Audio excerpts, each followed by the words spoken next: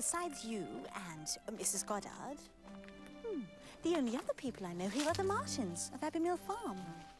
Mrs. Martin had 2 parlours and an upper maid and 8 cows. Mr. Martin used to cut fresh flowers every day.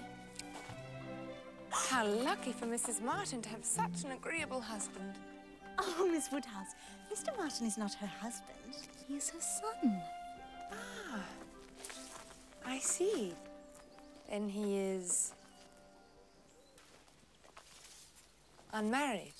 Though I cannot understand why. He seems perfect in every particular. He brought me walnuts once and went 3 miles to get them just because he heard me say I liked them. Wasn't that kind?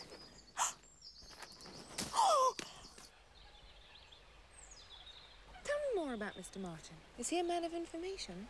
Oh, yes. He reads the agricultural reports, and I recommended he read The Romance of the Forest, and he said he would. And what sort of looking man is he? I thought him very plain at first, but I do not think so now. Have you never seen him when he's in town? A family like the Martins are precisely the sort of people with whom I have nothing to do.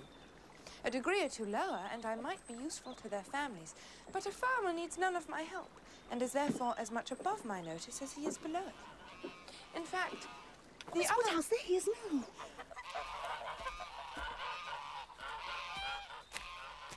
How do I look?